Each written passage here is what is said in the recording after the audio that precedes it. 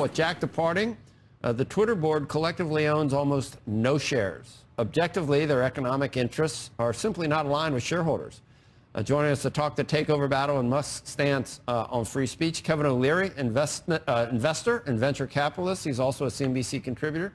And Adam Singola Tabula, founder and CEO. And Adam, we'll get to you.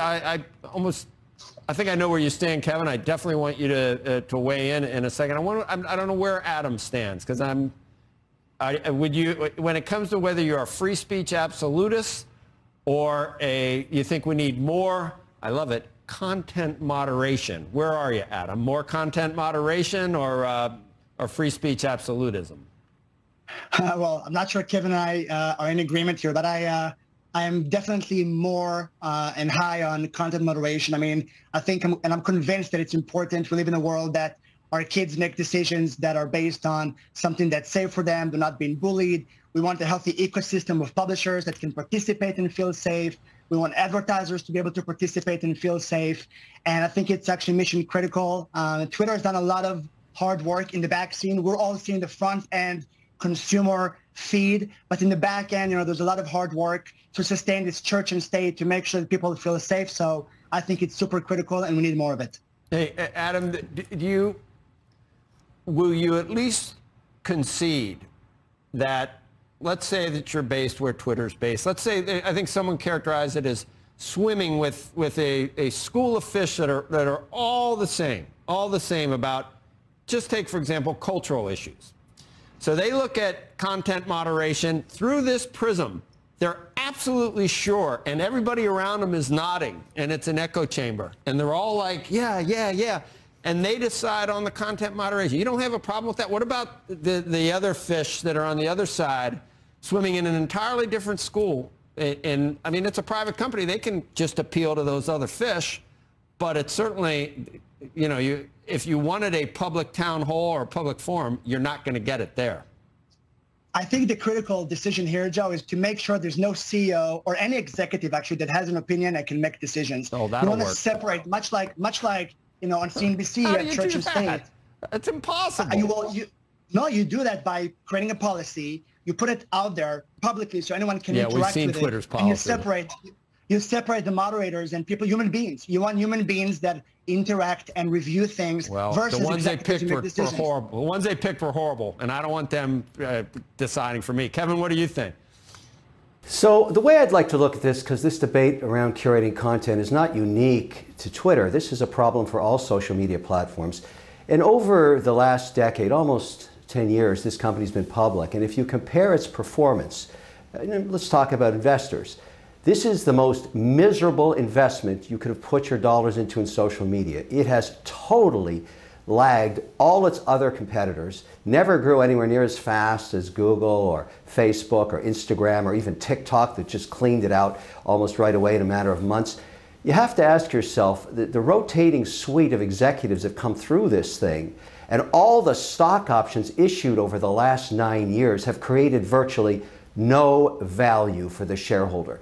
Now, the best way to look at this is you gave them a decade. Why not get the whacking stick out and just start all over again? And that's what Elon Musk is proposing. The biggest risk for shareholders here, whether you believe in the free speech issue or not, is if Musk goes away. Then they're back in the same miserable place they are now. There's Dante's hell. At the very bottom of that is Twitter. This has been a horrific place to try and grow a business. It needs change. It needs the whacking stick. It needs everybody cleaned out of there. And I think, frankly, if you ask me about free speech and who should be canceled and who's not, the reason this thing is underperformed is they've tried to do this curation by canceling voices and losing millions of followers. This is an abysmal performance.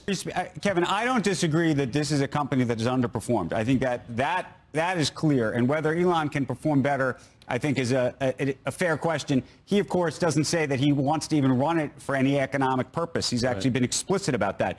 The question on the free speech piece, though, is, at some level, you either have to decide that you're completely laissez-faire, in which case Twitter and all these social media platforms, if they approached it that way, would be littered with pornography, would be littered with snuff films, would be littered with terrible language. We'd be littered with all sorts of stuff that would make it completely, if you think these places are a hellscape now, think about what they would look like if there was no moderation. Just think about it.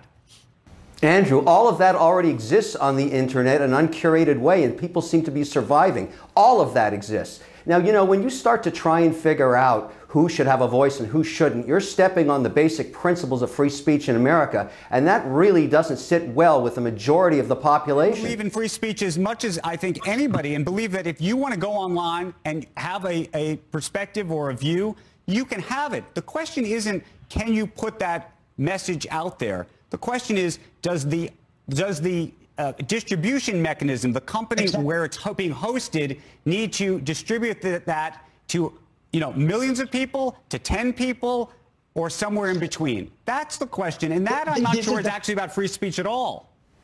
Okay, but you have to impose these rules on every single social media platform. If you decide that you're going to allow for this, it has to be ubiquitous across the entire internet, and I think that's going to be impossible to do. The cost of free speech, the cost to society, is allowing the lunatic fringe to have a voice. And that's always been the case, back to when they were writing newspapers by hand. You got to get over that, Andrew. You have to realize that the lunatic fringe has a voice. It's horrible if you don't like their opinion. Pornography. I don't want my kids seeing foul language or terrible. Then you use the tools of the internet to stop those URL sites, as you do now in your home. You have those tools. Why can't Twitter put those tools out? Why doesn't Facebook do more tools? Why doesn't Google do the same? The point is, you can't curate the entire internet. It's not going to work. You can provide tools, and that's what Twitter should do. But you've got to ask yourself, it's horrific what this company's done to their shareholders. I weep like a baby for them. I wouldn't touch this stock. However, if Elon Musk gave me a piece of the deal, if he took it over on the debt stack or the equity, I'd back him because of executional performance on everything he touches. The rest of this board and those employees have done a horrifically bad job. I think they should be fired. Adam, what do you think? I think Kevin is mixing two different topics that are both important but have nothing to do with each other. The free speech is just a question about, do we, as people of the universe, support any platform that has distribution to hundreds of millions of people, and the pipes and the infrastructure exist to push a message out to millions of people which did not exist 50 years ago and does not exist on the open internet, because that's the fundamental difference. Facebook and Twitter have the responsibility to moderate those pipes. That infrastructure is what's different between opening a browser and going to a website of your choice. Let's put that aside. The reason Twitter is not where it can be, which I would argue is an opportunity for them, by the way, is because the advertiser's success, as it comes to performance advertising, if you compare Amazon and Facebook and Google to Twitter, there's a gap there. This is a separate topic. And then there's the question of, can Twitter solve that problem? Can Twitter be a place where millions of businesses, small businesses to big brands, be as successful on Twitter as they are on Amazon, Google, and Facebook? If the answer is yes, this company is a $50 billion revenue company, not 5. If the answer is no, then it doesn't matter, right? That is a separate topic, and that is an opportunity for Twitter shareholders. Kevin? Well, there's no question there's an opportunity for shareholders, but it doesn't involve this board or probably a majority of these employees. I think you have to reboot this company. Get the spatula out from the sky, scrape it clean, and start again. They've tried so many times to try and figure this out. I want to point something out to everybody here in terms of advertising dollars, whether you like curated content or not. All of this content that Twitter puts out is not seen on the Twitter platform. You take the tweet, you put it up on the CNBC screen, and you distribute it, and you collect the advertising dollars. The big problem with Twitter is they're simply a wire service. They haven't grown a base that they can monetize, and that requires new management. You made them famous, all the networks of television. When Trump used to tweet his stuff out, nobody saw it on Twitter. They saw it on your network, and that's why it's so broken. Now, I think Elon, probably would bring in new, fresh ideas. I definitely back them because I've made money with him. Never made any money with the Twitter people. They suck in terms of returning capital back to shareholders, and that's horrific. You got to think about it. After 10 years, yes, weak performance, time to change. Let's make the change. Let's move on. I'm backing him if I can. So Adam, would you try to level the playing field at all?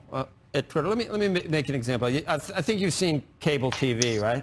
We don't need to mention any names, but you can watch one view of the world, and half the people that like that view watch that view, and then you can watch the other view, of the world, and another half like to live in that echo chamber, and they talk to all their friends that are in the same tribe, and they all nod and go, oh my God, those other people, they're just, oh. And on both sides you hear that. I view Twitter the same way. You think Twitter should, I mean, they can run it however they want. Kevin makes the point that maybe that's one of the reasons for the underperformance. But do certain people just have to go to a different social media outlet to get a fair shake? Is that okay with you? If you alienate half the people with your content moderators at Twitter, because they all have the same MO and the same thought set at Twitter. They're all aligned on one side of things. And what's there for people that have the other side? Yeah, I think it's a real challenge and problem that you're raising. The whole dynamics of echo chamber and seeing more of what I know and more of what I follow is a real problem. And I'm not suggesting, by the way, social networks have resolved that. I mean, I think, and I've spoken here on this show many, many times over about the challenge of social networks and how concerned I am about social networks versus the open web and journalism and, free speech as it exists with human beings on the other side of it. So it's important to know how strongly I feel about the other side and specifically the open web. I do think there is a problem there. All I'm saying is when it comes to safety, and not so much about, echo chamber, I think it's critical. Tesla has a seatbelt, and you would never buy that car without a seatbelt, and that seatbelt matters. It matters everywhere. And by the way, Elon would never have taken that seatbelt out. So that's all I'm saying. I'm not saying it's perfect, and I think there's a lot more to be done. Steven, all I'm saying, if this seatbelt goes off, there's a real problem. Be great to have algorithms. Be great to have actual fair algorithms to dictate things, but we know that even the algorithms could be skewed with the writer of the algorithms. So I don't know, Kevin, it's a slippery slope. It's a slippery, both sides have good points that can be made. You're just, let it fly, Kevin. I know what No, why does everybody fear change so much? What's wrong after you give someone a decade to get performance or executional skills they can't deliver? You simply fire them. What's wrong with that? What's wrong? That's capitalism. It's a good thing. If you like that video, wait till you see my next one. Don't forget to click right over here and subscribe.